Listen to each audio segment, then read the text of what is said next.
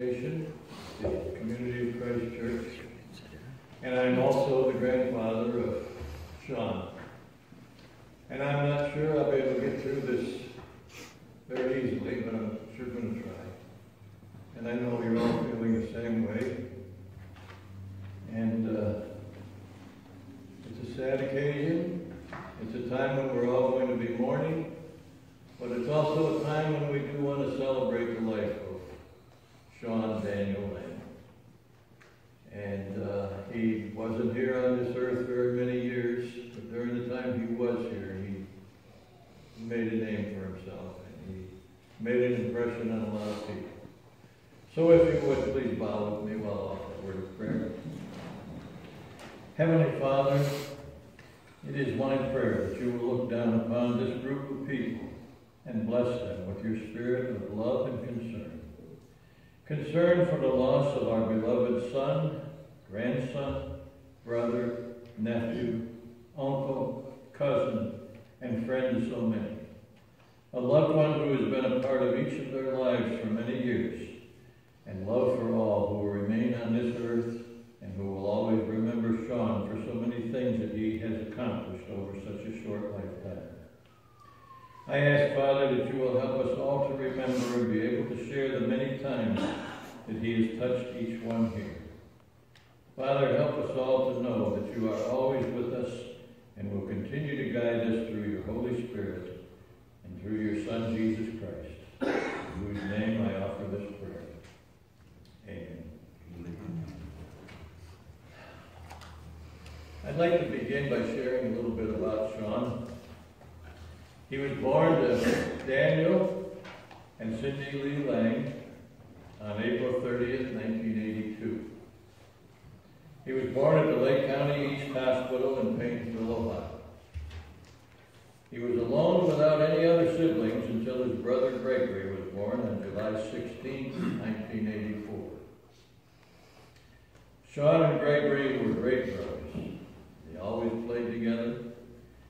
Sean seemed to be the smarter of the two, as my wife Joy and I watched them together. We took a lot of time with them, spent time with them, and watched them grow. And some of the silly things they used to do just made our day. But they were good boys. We never had any trouble at all. He started school at Cedar Brook Elementary in Painesville. After about a year, he and his parents moved to Mentor, where he continued his elementary schooling at the Center Street Elementary School. As he continued to grow, he and his brother Gregory spent much time together playing with Lincoln logs, Legos, erector sets, and their favorite, Tonka toys. They would play for hours out in the backyard under an oak tree. Sean and Gregory spent a lot of time at our home on Hart Street in Mentor because their mom and dad were working during the day. But they were never any trouble to us, and we enjoyed every day with them. When Sean started middle school at Ridge Junior High, he became interested in many things, many different things. Rather than telling you what he did, I'm very fortunate to have a letter that was sent to me by Gregory, his brother. And Gregory asked me, he said, "Grandpa, would you be willing to read this letter to the congregation?" And I said, "I certainly will. I'll be glad to do that." And so I'm going to take the time now. He's going to share some more of this story, and then we'll carry on from there. But this is Sean Gregory's testimony. First of all, he says, "Thank you all for coming today. I'm very sorry that I was not able to attend. And I did go to Seattle and help my father and family take care of Sean, preparing for the service today. I am currently serving in South Korea. And I know how sad and hard it must be for Gregory to not be here, because he loved his brother very much. They were good friends. But let me go on and share this. First of all, my brother Sean Daniel, he was a very intelligent man. He was a loving brother in his own way. I lost touch with Sean for many years after I joined the military, and that still bothers me to this day, that we couldn't have been in better contact with each other. However, I'm going to talk to you about some of the things that were wonderful about Sean that most don't know. Like my mother, Sean was a very artistic young man. He enjoyed music at a young age. However, he loved music most young children wouldn't even listen to today. He loved listening to classical music by the age of 10 and would sit in his bedroom playing video games, listening to Mozart. And that's one of the reasons why we played the music that we did when we came in. We'll be playing it again when we leave. But I really didn't know this about Sean, that he loved music that much, especially Mozart. Yeah. But anyhow, this fueled Sean's passion for music and his intellect. His mother, Cindy Lee, and Aunt Danya shared their love of music with Sean, and they connected on an emotional level together for music. My mother knew this about Sean, and as soon as he expressed his interest in learning how to play music on a guitar, she took him to the music shop to pick out his first guitar. Sean wanted an electric acoustic guitar.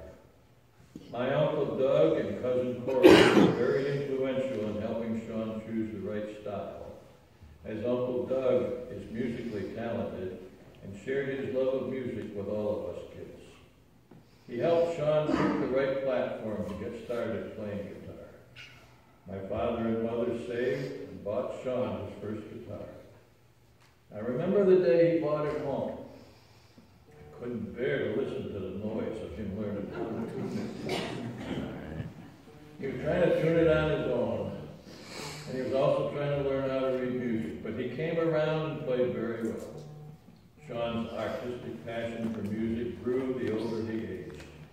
He made lifelong friends in high school due to his artistic side, while also playing football. And he met Anthony Tuardi and John Dahl, who would jam with him on a regular basis, even forming their own band, playing in our Aunt Terry and Uncle Doug's empty barn. On one particular day, I came home from school, and Sean had been playing for a few years by now, and him and his friend Anthony were out on the balcony at Deepwood Apartments by the Menor Mall. They sat out there with their guitars and amplifiers, playing anything from Metallica to Pearl Jam, rocking away on their guitars, entertaining the neighborhood, whether the neighbors wanted it or not. While our father was away at work, this was happening. I sat and listened to them jam, and I started to become more influenced by Sean and my mother's love of music. Sean knew that I too started to love the type of music he was into, and he took me to my first concert to see the Red Hot Chili Peppers when we were teenagers. The next concert we both went to was on our bucket list together. We went to Cleveland, and he paid for my ticket to see Pearl Jam because he knew how big of a fan I was along with him. This is probably the hardest thing to write in my entire life to date. I loved my brother. We shared a lot of wonderful memories together. Our dad, Uncle Dan, Uncle Doug taught us how to fish, camp, ride bikes, box, and work on cars. Growing up, Sean found the world buzzing about computers, and he took an interest in this. He asked our father if we could have one. And Sean said, "I can build it, Dad." And so our father agreed, and Sean built his first computer. And you know, as I read this, I kind of remember when he said he was going to do that. I go, oh, sure, yeah, right. But he really did. This was the beginning of his computer engineer career path before he even knew it. Sean also was an outdoorsman, and after high school he got a job working for our cousin Dayton Eckart, in the summer working at Temple Grove as Dayton's helper in keeping our grounds for worship in excellent condition. Sean loved to camp, fish, hike, and bike as a teenager, and up into his 20s. He rode motorcycles and started developing software to battle cancer for hospitals in Phoenix, Arizona. In his off time while working a full-time job, designing blueprinting software, he was a master computer programmer. So much so, in college he would help his fellow students by writing programs for them, earning extra cash to help get him through his college years. Our father and my grandfather Bill first taught us what hard work was, and Sean worked very hard all his life without fail. From digging post holes and throwing hay on our grandpa's Lang's farm, which he wasn't thrilled about, to designing software to improve efficiencies for Amazon warehouses worldwide as the chief software engineer for Amazon's warehouse division, that he has developed a way you all currently get your Amazon packages. Sean was loved by all. He was introverted, but he made friends with everyone along the way. I will cherish our memories together, and I know he is well today, resting above us all, with our mother, smiling down on this service. Sean's life changed drastically when he moved to Seattle. His love of life seemed to fade away, but maybe that was God's way of saying it was his time to go. We will never know. Death has plagued our family in the recent years, and I hope this is the last pain we all have to feel for a while. God knows we need a break. Finally, I want to thank you all again for coming today. I will leave you with this message. Sean's death was tragic, and we will never know if it was preventable. The details are not important, but if you know anyone struggling in any way, help them now. Do what you can to help them. Lord knows my father and I tried.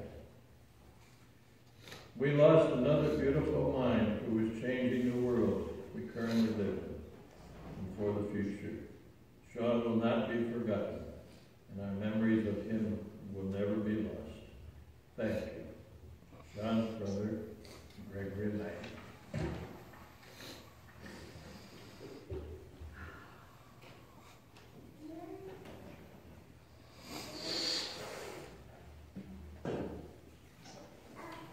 I'm so glad that Gregory sent me that letter. It made my job a lot easier here. But it also gave him the opportunity to share with you how much love he and his brother had for each other. And I know that they missed each other, because for the past 16 years now, Gregory's been in the service, right, Dan? Yeah, 17 years. And the other time, Sean was in Seattle or Arizona, and he was building up himself to be whatever he was destined to be. And he did a wonderful job of it. Sean became very good at what he did.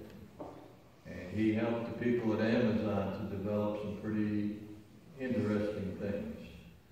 And I know we're all going to miss him. And I think to myself all the time how sad it is that we're losing so many young people today.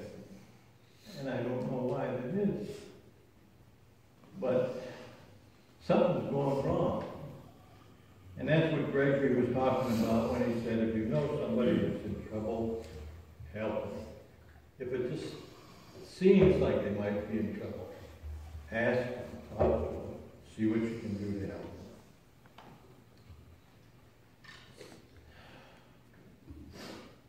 I want to continue by letting others, by you folks, share some of the testimonies that you have about Sean. But before we do that, we have a very special treat for everyone here, but especially for Sean. Anthony Tuardi, who I mentioned in my story here that Greg sent, grew up with Sean, and he and Sean and some other friends played music together, as you just heard from Greg's letter. Anthony is going to sing a song that he wrote in memory of his buddy Sean. That song is called, don't have my notes. Okay. This is called Ghosts in the Garden.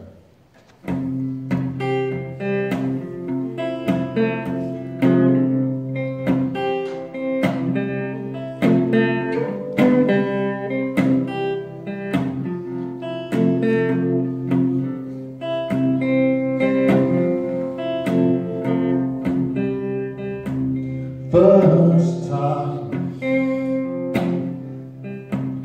seems like such a long time. Seen at mine shadows fall in the darkness, yeah. Shadows fall over nothing, man.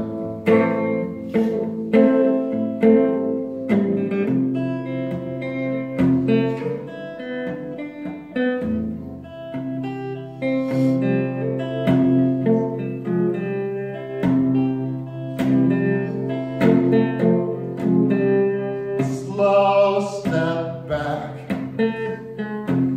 to the moment you're set back to the moment haunted. You say that ghosts live in the garden, and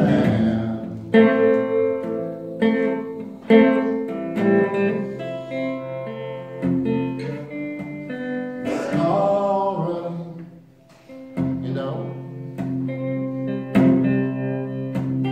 alright. You know, it looks just like you'd imagine. It looks just like it did back then. Haunted, you say that ghosts live in the garden, yeah.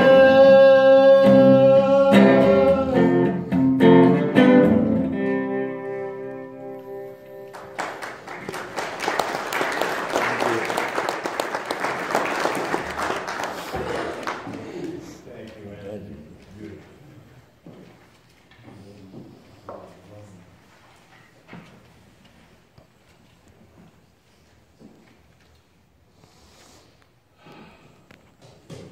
God has told us there is a time to be born and a time to die.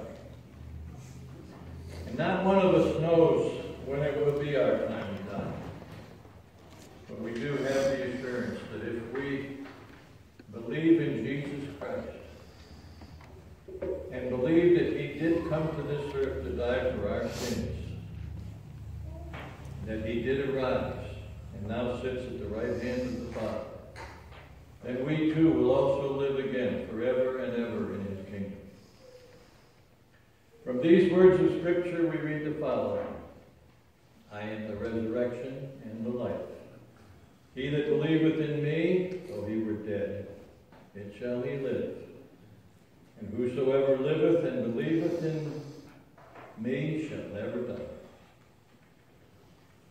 As we gather here in front of Sean, I wanted to share something else that Jesus said. In my Father's house are many mansions. If it were not so, I would have told you. I go to prepare a place for you. And if I go and prepare a place for you, I will come again and receive you unto myself, that where I am, there ye may be also. And whither I go, ye know, and the way ye know. I now share it with you so that you will know that Sean has also taken the hand of Jesus and crossed over from this world into the next, where he will be with all his loved ones who have gone before him.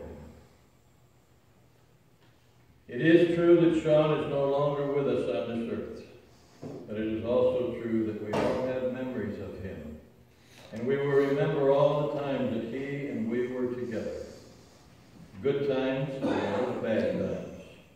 But through it all, life moved on, and each one here today will remember those times. Up until this point, I've been doing all the talking. And at this time, I want to open the service up to give you the opportunity to share testimonies of Sean or his family or anything else that you remember about him. And I know how difficult it might be for some to do this in front of a group or just to talk, but I know you can do it. And the Lord will be with you, so at this point I'm going to ask who might be first to share a testimony. Dan, would you like to use the microphone there? It doesn't matter. Amber, You got a big mouth there, but wait a minute. thanks. I don't need that.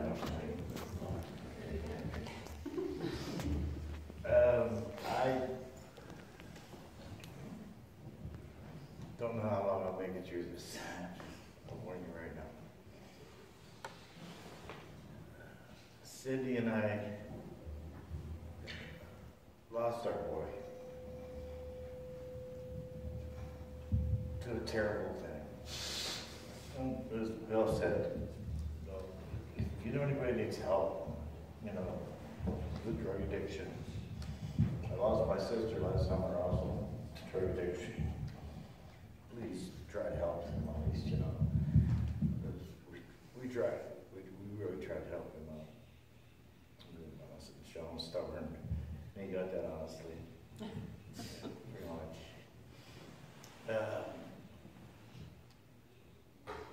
He's missed dearly. The only comfort I have in my heart, or what's left of it, is that he's with his mom. He's with his mom, and I hope she's holding tight. Bobby's up there, a good friend of his, ours, that knew Sean. He was a baby. Cheryl, I unfortunately had to see Sean at probably the worst point of his life.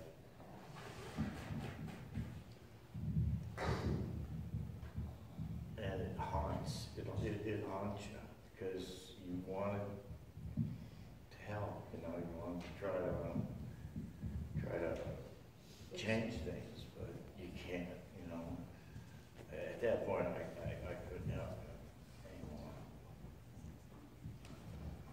But Sean was such a caring, loving young man. He would do anything for anybody that needed help. If you needed him, Sean was always there. I try to think of Sean as this, the little boy that Bill was talking about when he was 10 years old. He came up to me and he said, "Dad," he said, "I'd like to get some new music." And I said, "Okay, what do you want?" He says, "Well, I'd like to get some Mozart, and Beethoven, and like that. You know, Mr. Rock and Roll. I'm like, okay, what's this all about? You know, he goes, I can study better. He goes, it helps me to study, it helps me to think better. I said, okay. And that went along with the computer. You know, he said, Dad, I'd really like to get a computer. And he built some, I call it his little computer monster, and I still have it to this day. And it was just wires and diodes and everything, you know, going every which way. And then he said, Dad, I'd really like to get a computer. So I think Don, cool, helped me find some guy, I'm not sure about that, but we found some guy that was putting together PCs in his garage, you know, and it was a reasonable price. And I said, come on, Sean, get the car. I didn't tell him what we were doing. And we walked into this fellow's garage, and he could, his eyes just got that big, you know, the biggest smile I've ever seen on his face. I said, pick one out, and then, you know, let's have at it. And he picked one out, and that was Sean's future. That was Sean's life. He knew from that moment on what he was going to do. And he was very good at it. But he would listen to that Mozart, and he'd drive us nuts. He'd tell me, you know, here's that Mozart, here comes Beethoven, or whatever, you know, and he lived in that little room out to the year old office there. Was that right? Yeah. And he learned how to write software in that room by himself. He self-taught himself. And I was very fortunate with both my sons. They both had direction. They knew what they were going to do with their lives. And that's a fortunate thing for a father or a mother to look at and see. You know? So, unfortunately, his life took a turn in Seattle, and that Sean that I lived with for 2 months up there wasn't same Sean. And it wasn't his, like I say, it wasn't his fault, but it's just the drugs take over the brain, you know, and they change people. But Sean still had love in his heart. He still would help anybody that, you know, walked in the door and said, I need some help, Sean, you know, I need this, or just the kindest heart I ever knew in my life. And his brother's the same way, Greg's the same way. So I'm a very blessed man to have known Sean and lived with him for almost 37 years. I'm going to leave it at that. Love him very much. And I miss him.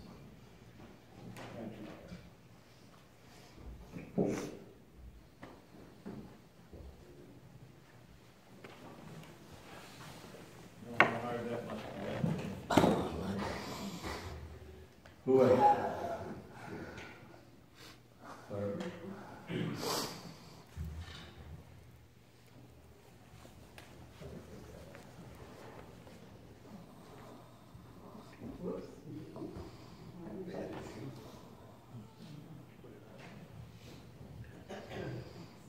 I wrapped it up nice and good.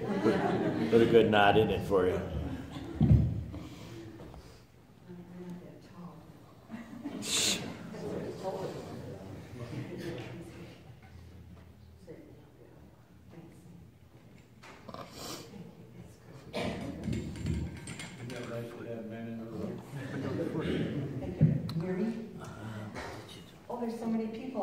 I've been sitting up front and I can see how many people and family and friends and church family are out there.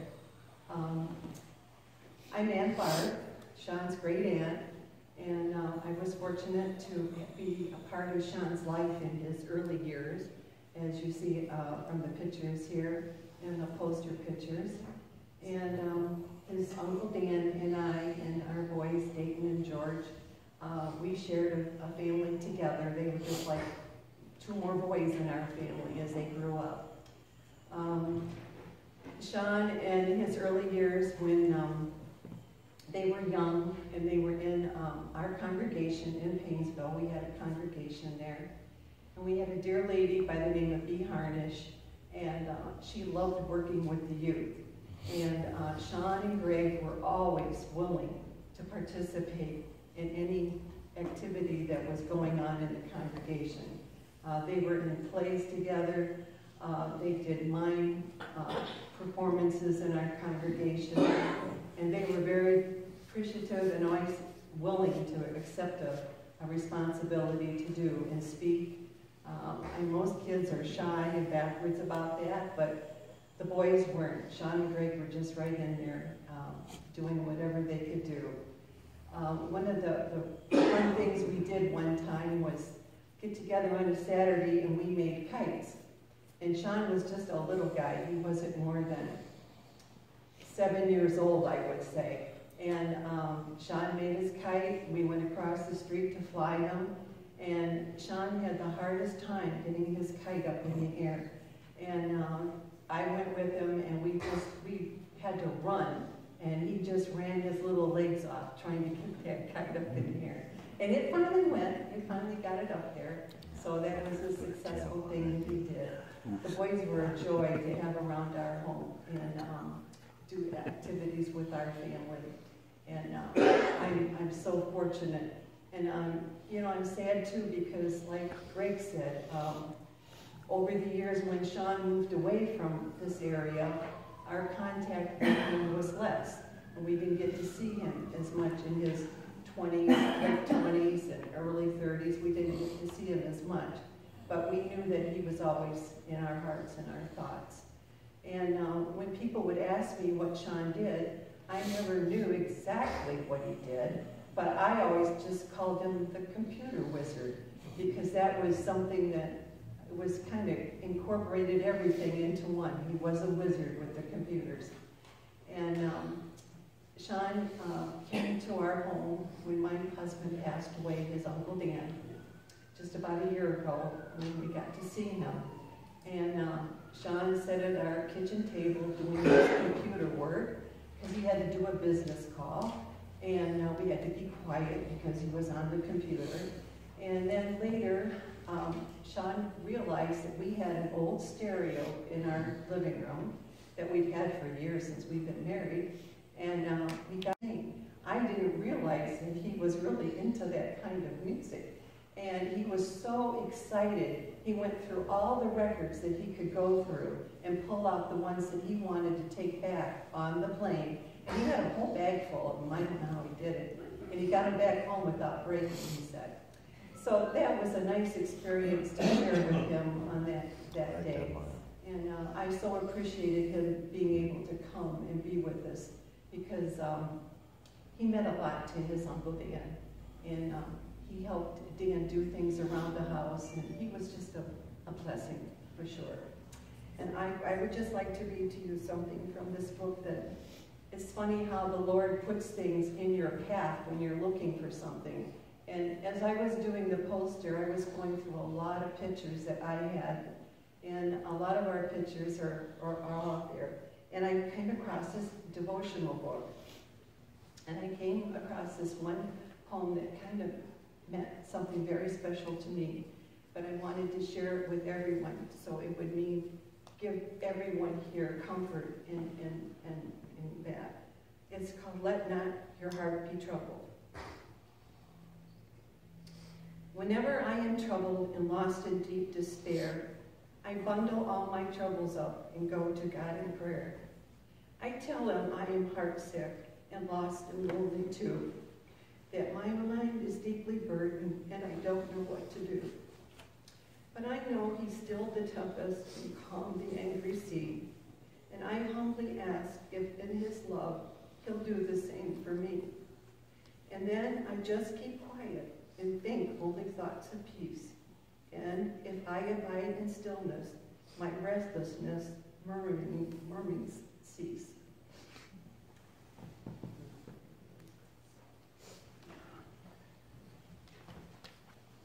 Thank you, Barbara.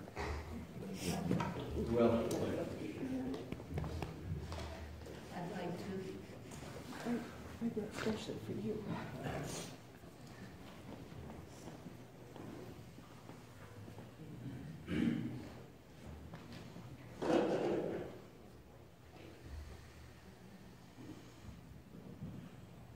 I'm Sean's grandmother.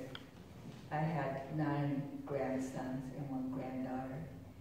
Sean was second oldest, and I would have the boys, the first 4 boys, come and spend time with me every summer, and sometimes on their spring break even. And those boys had more fun and got into more trouble when they were at my house. But I enjoyed them so much. And then I lost touch. I was able to get to Sean's college graduation, which I was so proud of. And I was proud of all my grandchildren. But Sean was kind of separate. He was a higher proud to me than the rest. He was so knowledgeable and did so much with his life. And I bragged about him quite a bit. I should have bragged more about my other 2 grandkids, but he was the one I bragged about the most. And he's going to be the one I'm going to miss the most.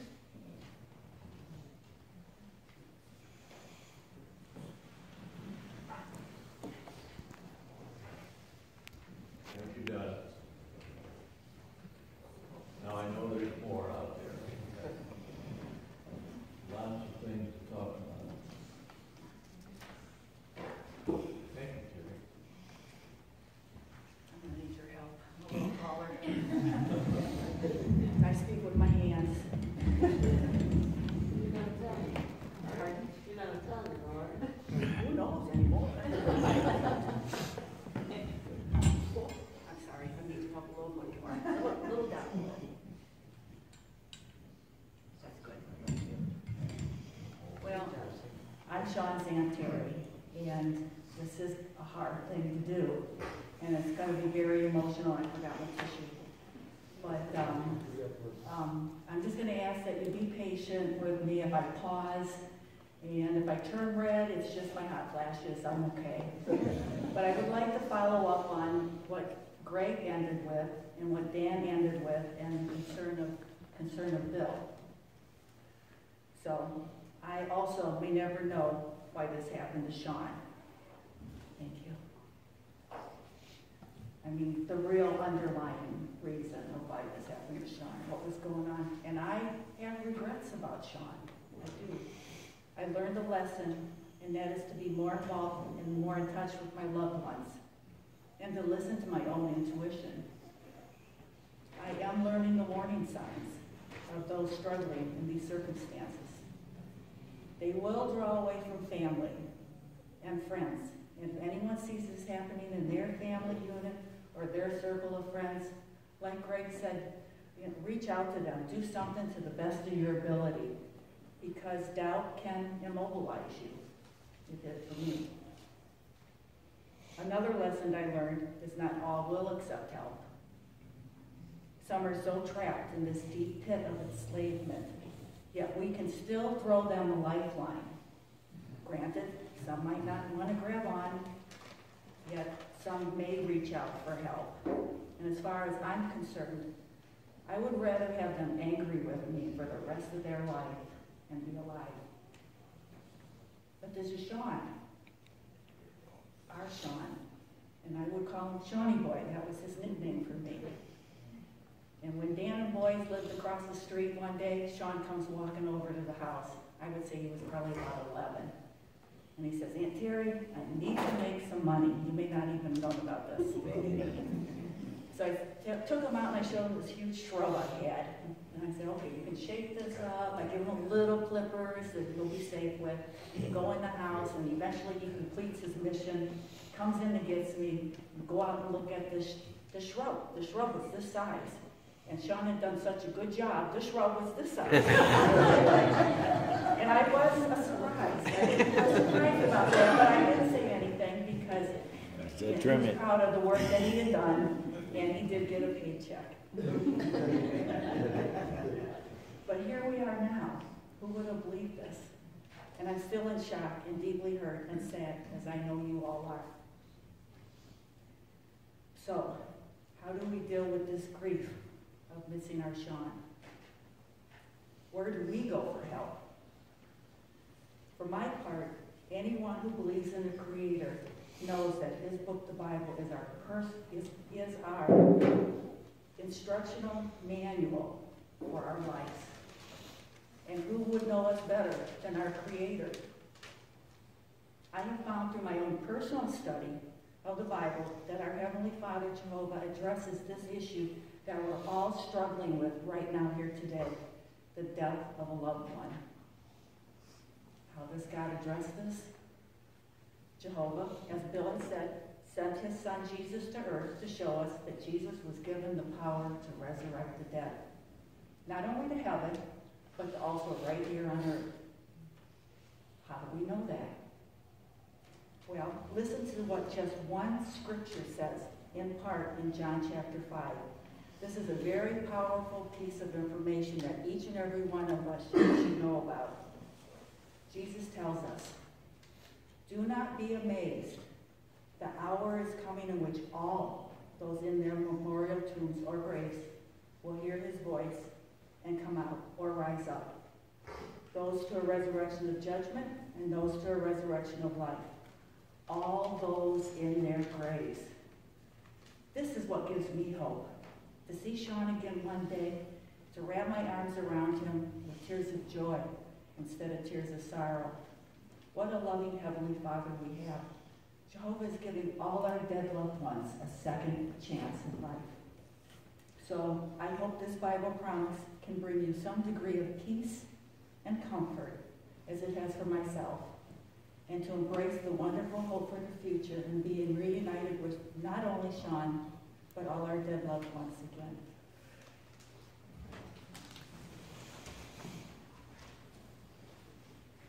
Thank you very much, Barry. Are there others?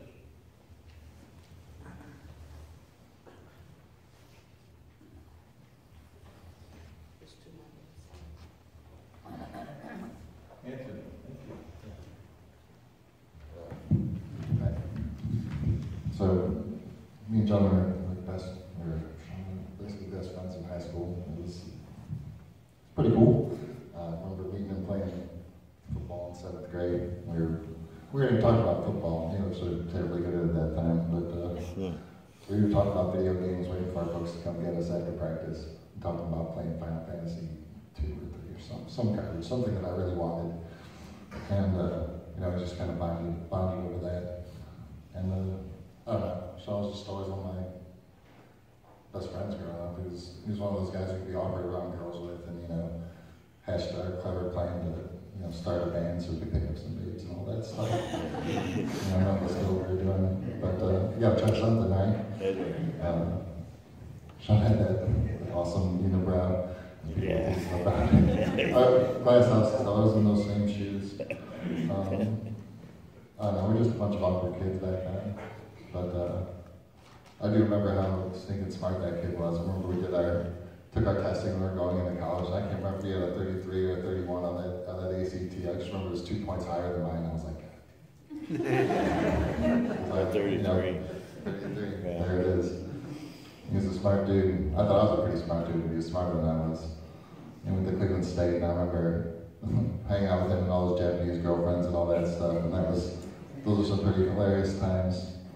I remember he shows up one day and he's married all of a sudden. He's like, guys, we're playing Dungeons and Dragons on a Sunday, and he shows up and he's like, you guys missed your spot checks. I'm like, what are you talking about? And it's before everybody's wearing platinum bands and all that, and he had one. I'm like, what the heck is this black ring on your finger? Got married. grade. Didn't last too long, but just, I don't know, he was just the kind of guy, he'd surprise you out of nowhere with just the craziest stuff. But yeah, if it wasn't for Sean, I don't know if I would have made it through school, wouldn't have had friends, wouldn't have had some of these bonds, and probably would have played music the way that I ended up doing. I mean, I met Doug and Pat, and even when we were terrible, they were like, no, come to this open mic and play, it's okay, we'll clap and we'll cheer for you anyways, and they encourage you to do all that stuff. And, I don't know, I miss that guy. I also regret not keeping up with him after he moved out of town, but, that's how these things go, I guess. That's okay, he's in my heart, and I don't know, keep him there. Thanks, Andrew.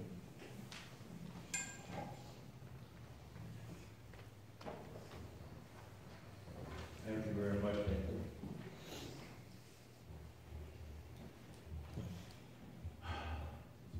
Anybody else? Did you say that Amber wanted to read us something?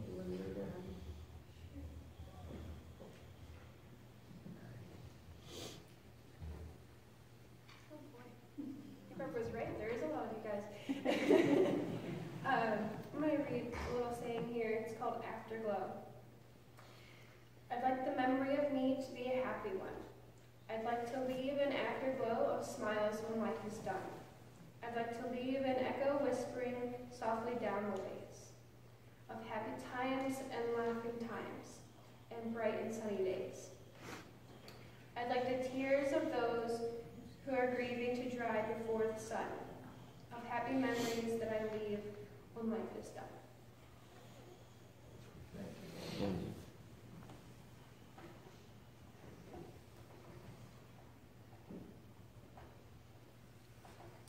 Well, we still have plenty of time if you would like to share any more. I'm not trying to put anybody on the spot, but I don't want you to leave feeling like I sure wish I would have said something. Thank you.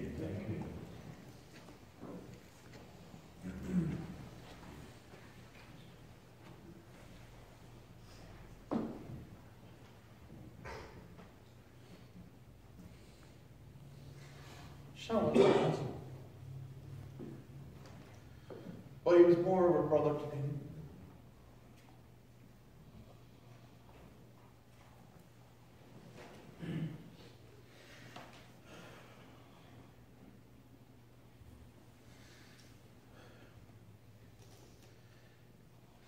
And Greg's letter, it was he said in there that he worked with me down in Hilton Grove, our church campground. But we weren't really close there because I had to be the boss. So he was more the worker and not the cousin or brother. But one of the things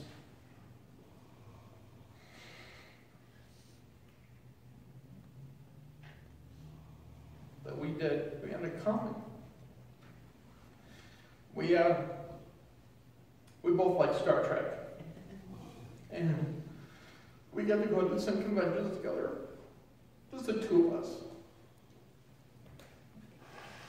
And just that short time being together like that meant a lot. And he lived with us for a long time. Him and his brother lived with us off and on throughout the years. And Greg, again, he's more of a brother. In fact, we went through basic training in the Air Force at pretty much the same time, which was kind of cool. But Sean will always be here, and now he's going to be able to see the stars like none of us can.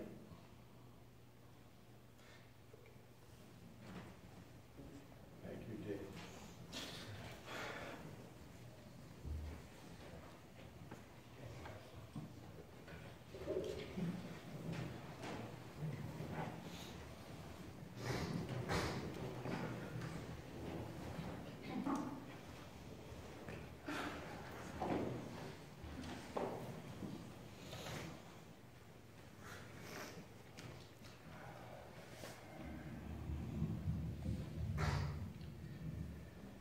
My strongest memory of Sean was the summer of 96 or 97 when I had all Sean, Greg, and their cousin Corey with us for the summer.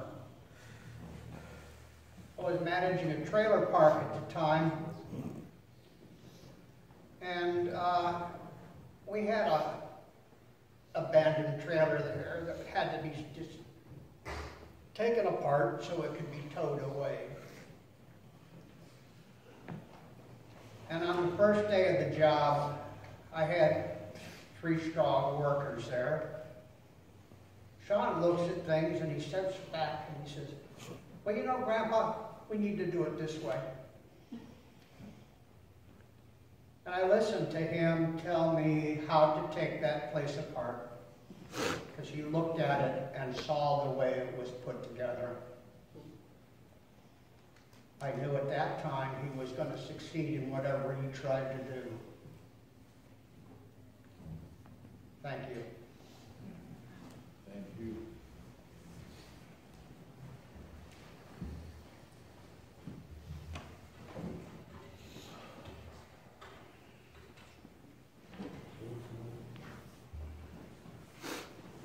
Anyone else? There you Yeah. What do you call that, stage fright? I'm empty and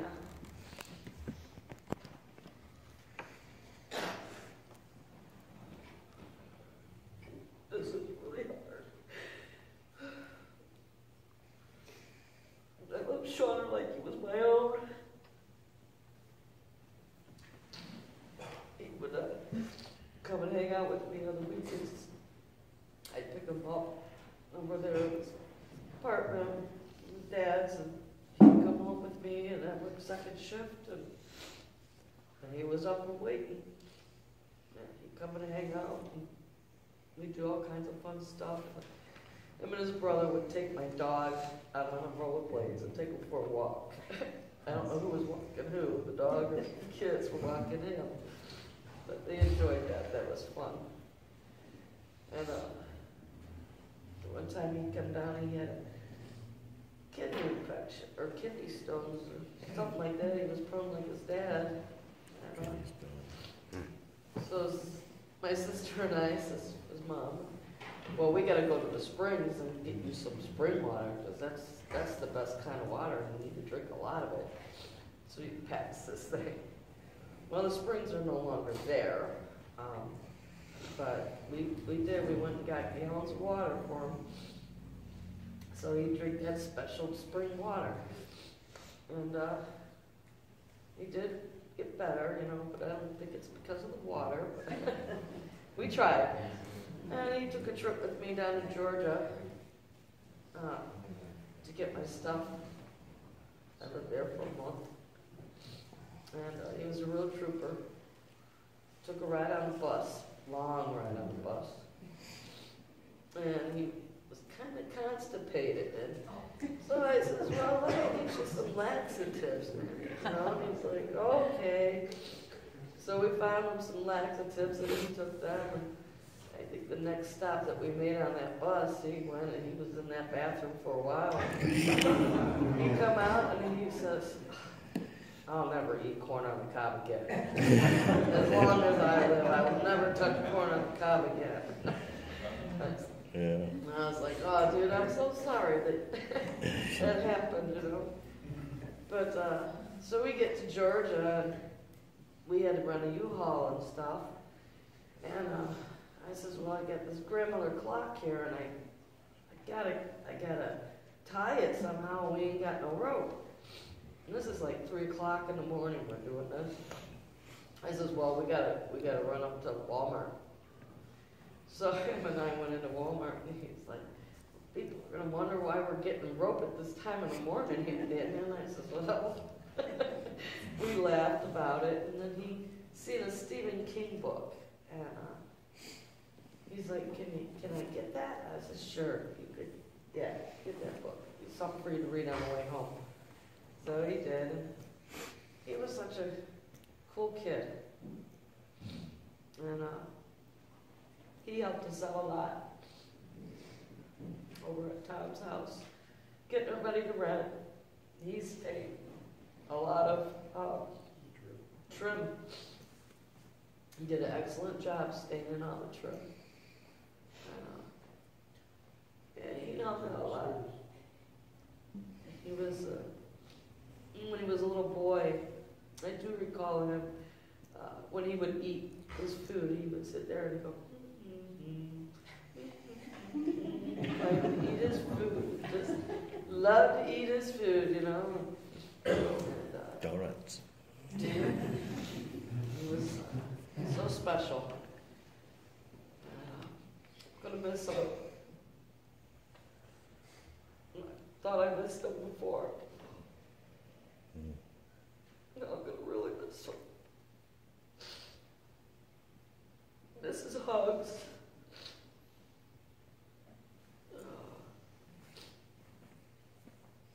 Just looking at us here, you know. That's what we always have to say. Think of that face. Hold it dear in your hearts. But never forget him. And I love you, Sean Daniel.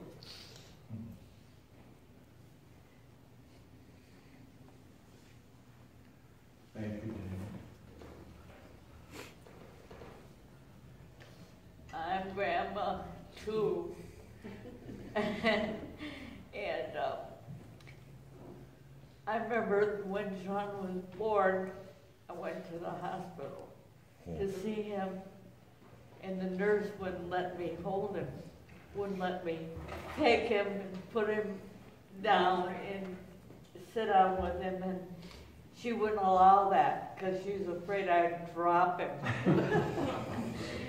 And but I finally did, and I get to hold him, and his little eyes were just going back and forth.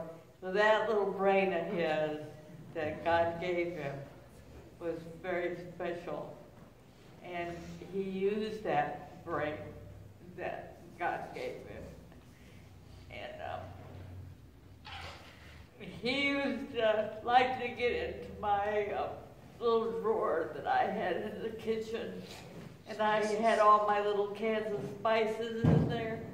Well, he loved to get in those little cans and take them out, and that's the only problem I ever had with him and his brother. They would come over to the house, and you never know their little boys were around. They were such good little boys. But Sean had patience. He was a very patient person. And I can remember him helping his brother with his homework.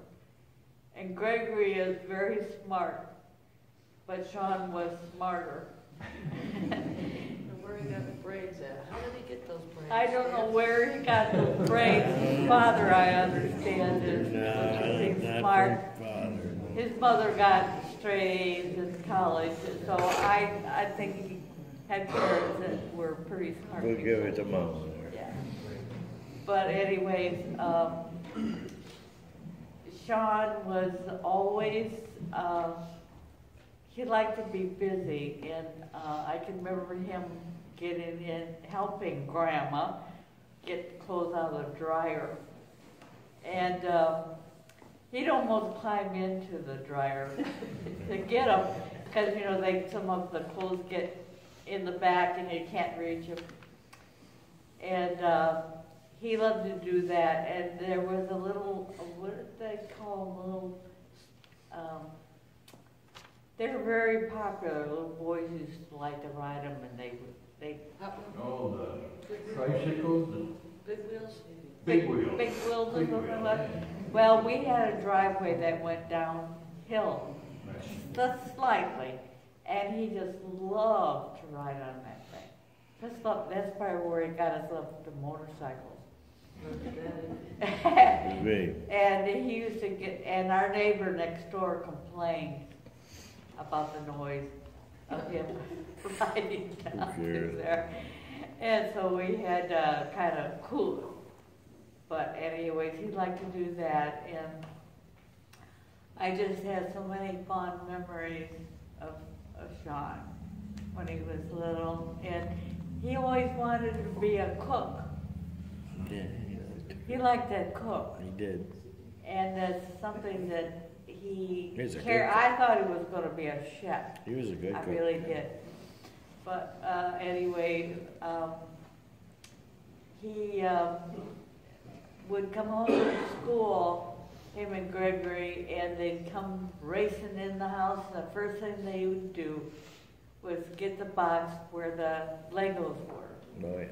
And we'd clear off the coffee table, and they would play with those Legos, and they just had a blast.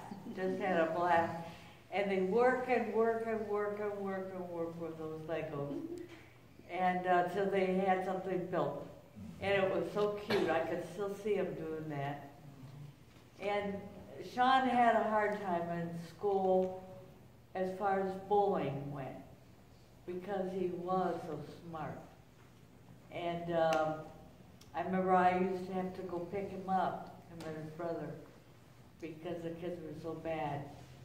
And so he had some tough times in his life that he had to go through, because he was very pudgy when he was little. And I can remember Bill and I were snowbirds, and we came home, and Sean was at the house. They stayed at our house during that time, and we came in, and my gosh, here little Sean had grown, and people told me I wouldn't recognize him, and I wouldn't have recognized him because he was always so pudgy.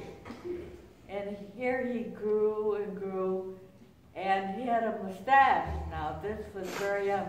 I used to call him my little old man because he was my little old man. He was old for his age, you know. But anyways, he shaved off his mustache, and I can remember his dad coming in and saying, "Oh no, you didn't wait for me." And Dad was left out. He was left out. But anyways, I have so many fond memories of Sean. And it's so good to see so many people here today, because he's been gone for a long time. And it hits my soul, and I just love everybody, and Sean is just wonderful to have memories that you can remember, and carry those on the rest of your life is so wonderful. And I'm so fortunate that I still have my mind about me. 86 years old now, and I'm moving. The Lord's moving me. He is moving you. And He's with me, and like Terry said, you know, the Lord is so important to all of us. And we thank you for Sean, and thank you for the memories that we have of him. And thank you again for coming. Thank you, Joy.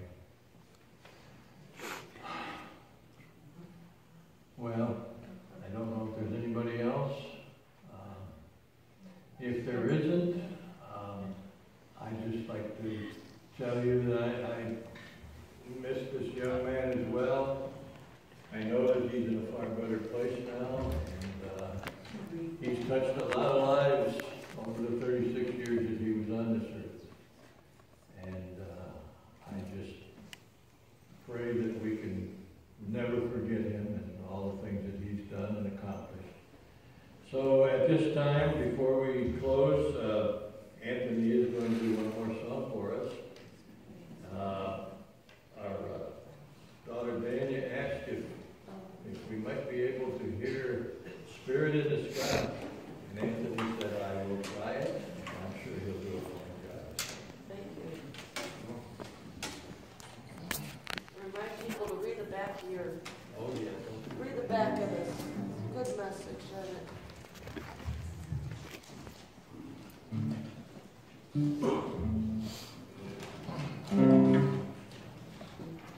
if I screw it up, I'll do the Eckart instead.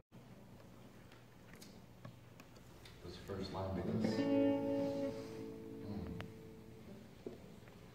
When I die and they lay me to rest, gonna go to the place that's the best. When they lay me down to die, going straight up to the spirit in the sky, going straight up to the spirit in the sky. That's where I'm gonna go when I die. When I die and they lay me to rest, I'm gonna go to the place that's the best.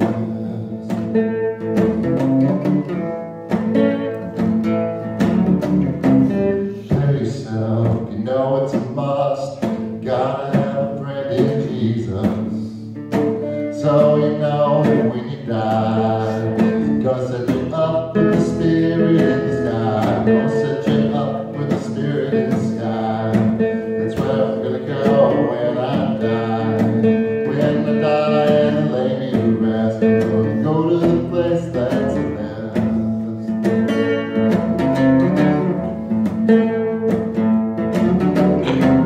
I ain't a sinner, no, I never sinned, and I'm best friends with Jesus. So I know when I die, He's gonna set me up with the spirit in the sky. Gonna set me up with the spirit in the sky. That's where I'm gonna go when I die. When I die and they lay me to rest, I'm gonna go to the place that's the best. Go to the place that's the best. Thank you.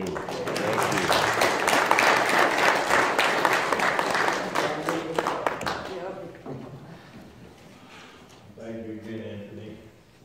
I know that Sean must have enjoyed that very much.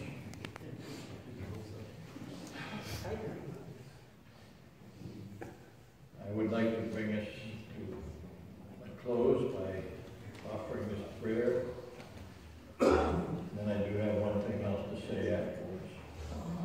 Heavenly Father, we come before you now at the close of this service and give you thanks for being with us in spirit and giving everyone the strength to go through another loss of a loved one. Father, we realize that Sean is now with you in heaven, where he will continue to live in the spirit and not in the body of which he's been living for these past 36 years. I pray that you continue to watch over and comfort all those present here today, and that you will help them to know that you are always with them wherever they may be. We love you, Father, and pray these things in the name of thy Son, Jesus Christ. Amen. As Daniel just mentioned, if you haven't looked on the back of your bulletins, there is a beautiful thought presented there. I don't have it with me, that's why I'm laughing. But anyhow, I want you all to take time to read that. But unfortunately, we will not be able to have the graveside service today due to unforeseen circumstances at the cemetery. So we will be having a private graveside service for the immediate family on Saturday, June 1st at 10 o'clock a.m. Our service for Sean Daniel Laing is now ended, but you are all invited to join together in the auditorium for some refreshments and fellowship. And the family, thank you so much for coming and supporting us in this memorial service. Thank you.